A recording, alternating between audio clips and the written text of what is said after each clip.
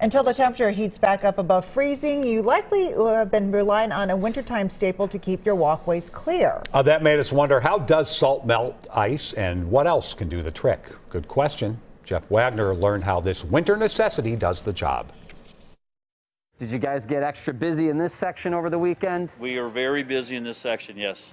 From your standard salt to pet-friendly mixes. Hello. And advanced blends. So with our complete lineup, we have a product for everybody. Melting ice has really become a science. I don't even know what's in there. I just know it worked last year. Well, at least it has for scientists. Basically, water normally freezes at 32 degrees, but when you add salt, it then stays liquid down to like 15 degrees Fahrenheit. Dr. Andy Erickson is a research manager at the University of Minnesota. So what is occurring that's bringing that freezing point down? Yeah, the salt dissolves into sodium and chloride, and those are ions that are in the water. That dissolved salt prevents water molecules from turning into ice and further melts the ice that's already formed around it, so long as it's not below 15 degrees. Below that temperature, it just can't overcome that process of solidification of the liquid water. How long will that salt do the trick?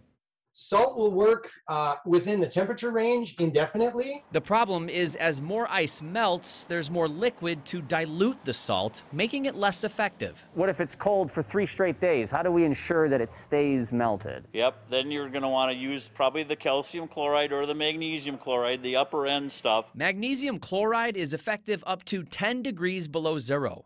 Calcium chloride goes further, working at 20 below. Drawback being you're spending a little more money. That is correct. Why do you think people incorporate sand or kitty litter? For some traction. Not just around your house, but on the roads. Some cities and counties use sand mixed with a salt brine. And what that does is it prevents the sand from freezing in the truck and also gives it kind of a sticky feel on the outside to stick to the roadway and provide grip for traffic. In New Brighton, Jeff Wagner. Just don't clump it. WCCO 4 News.